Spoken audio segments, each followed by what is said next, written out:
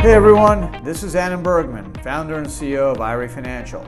Welcome to another episode of AdBits, where I will be sharing bits of knowledge about self-directed retirement.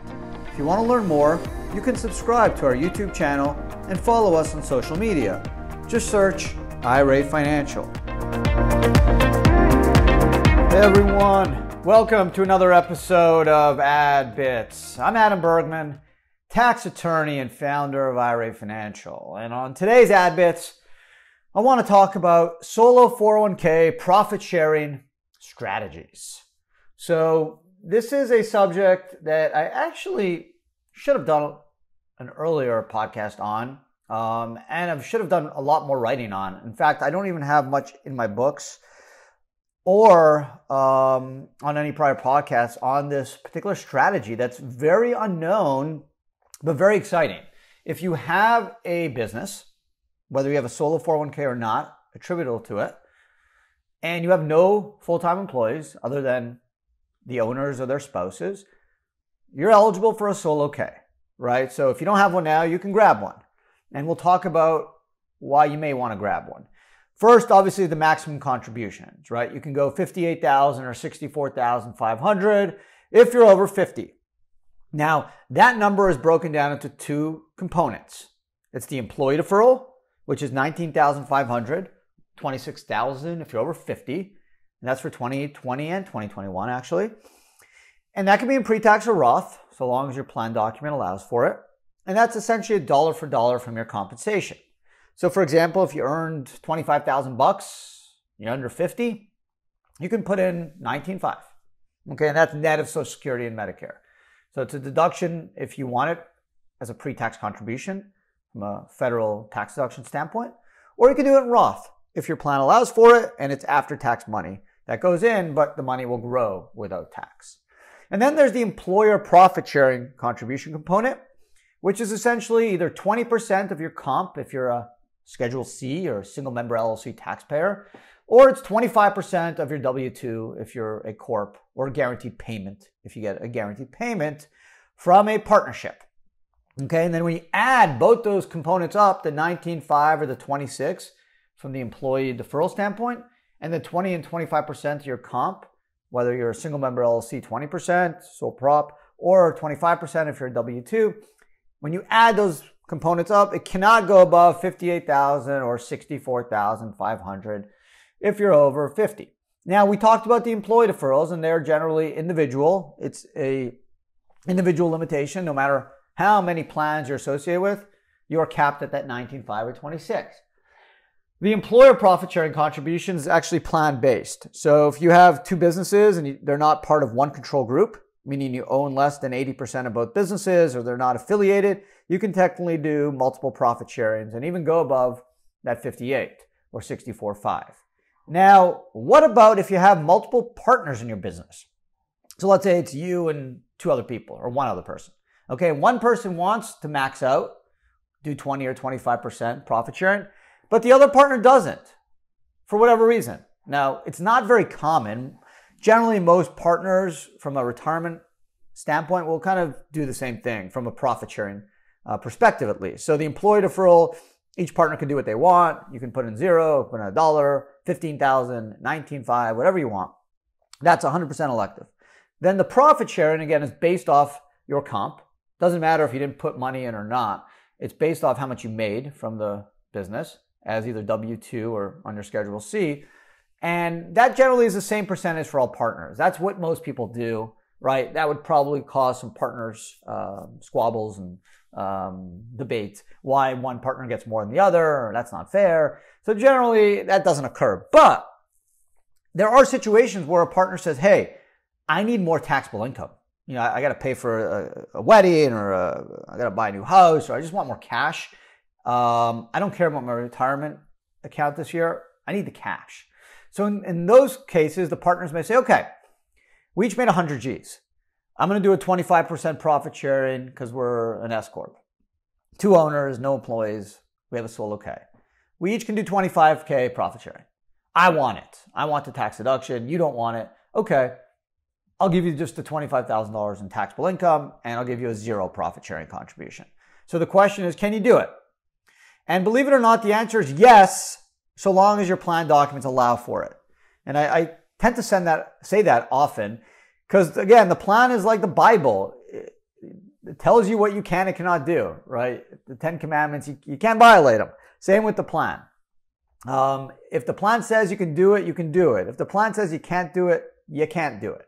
So if you have a customized plan like you can get through IRA Financial, you can actually set up a situation through the document where you can have individual allocation groups.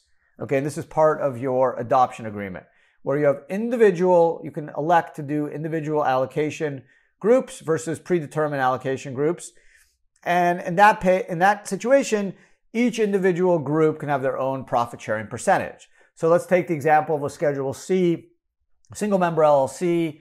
In that case, clearly if it's a single member, it's going to be one person, right? It's going to be difficult to have two partners when you have a single member LLC.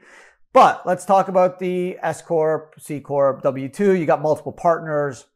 You're a real estate firm, accounting firm, law firm, whatever, medical group, and 2, 3, 4 partners, and everyone wants to do different profit sharing contributions. You can do it. Okay, again, so long as your plan document allows for it. One partner can do 10, the other one 15, the other one 0. It's your choice. Now, this is even cooler. If you're a W-2, what the other partners can do is they can pick up the slack from the partners that didn't make their contribution percentage. So if each one gets 25% and one partner did 0, the other partners can share that 25% contribution. Isn't that cool? So it actually doesn't go to waste. The other partner gets the cash in their pocket, but the other partners can actually make up for that profit sharing the partner didn't take. So there's a lot of really cool profit sharing strategies if you have partners. If it's just you, then obviously it's just you, right? Whatever you choose, you choose. And you don't have to do any profit sharing. It's 100% elective. It's the business. You're the business. But if you have partners, again, in most cases, the partners do the same thing.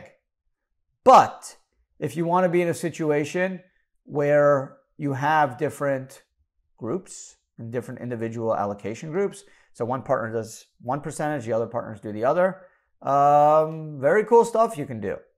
And there's a lot of cool strategies that you can implement to take advantage of each partner's tax position. And then the excess, what the partner that didn't take the max contribution, you guys can split it up, or the other partner can just take it all as an additional profit sharing contribution. Company will get the deduction and the money will go into the other partner. So again, this is kind of not widely known. Why? Because most plan documents don't allow this. If you go to Schwab, E-Trade, Vanguard, TD, Fidelity, Bank of America, Wells Fargo, give you a free document, but you're probably not going to get a Roth component. You're not going to get a loan feature of up to 50K. And I can guarantee you're not going to be able to pick your individual allocation groups. Why? Because it's just too complicated. They're just going to give you a standard document. They're not going to customize it because it's free and they just want you to focus on buying their products. They're not really interested in giving you all the bells and whistles on a plan document. But we have a different strategy. We don't sell investments. We're all about empowerment, letting people take control, and democratizing alternative assets, giving people the ability to do what the IRS allows you to do, which is either a pre-tax or Roth and traditional or alternative assets. So really cool strategies. Again, it only works if you have multiple partners and one doesn't want, or more than one doesn't want to do the contribution percentage that the others do, and the others want to max out. You can then piggyback and take some of the leftovers that were not allocated to the partner and then use them for yourself, get a tax deduction from the business, and also get more money into your retirement account. So there you have it. Some profit sharing strategies for your solo 401k. If you are self-employed, all you need is a U.S. business, no full-time employees, which means no one that's a non-owner that works more than 1,000 hours during the year. If you satisfy those conditions, then you should start thinking about going solo. It's the best plan for the self-employed. You can put away a lot of money, pre-tax or Roth. You can borrow up to 50K. You can do stocks. You can also do alternative assets like real estate, gold, even cryptos. And obviously, you can even do different percentages for profit sharing to go along with your employee deferrals. So pretty cool stuff. And I hope you guys enjoyed the podcast, and hopefully you picked up a few things on the solo K. So there you have it. I appreciate you guys listening. If you're watching on YouTube, thank you. Subscribe if you haven't. We drop 5 videos and 3 podcasts on YouTube. 2 other podcasts, obviously Adam Talks and Ad Mail, which you can pick up anywhere that you listen to your podcasts, whether it's Spotify, Apple, SoundCloud, or anywhere else. And really appreciate you guys listening. I've been getting some really good feedback, so I promise I'll keep doing my part and keep trying to find interesting self-directed retirement, tax, investment topics to talk about, and hopefully we can learn from each other. And because again, I do learn from this stuff. I educate myself. I prepare pretty diligently for these podcasts, so it's actually a win-win. Hopefully you guys are picking some stuff up, and I certainly am. I'm not perfect. I don't know everything.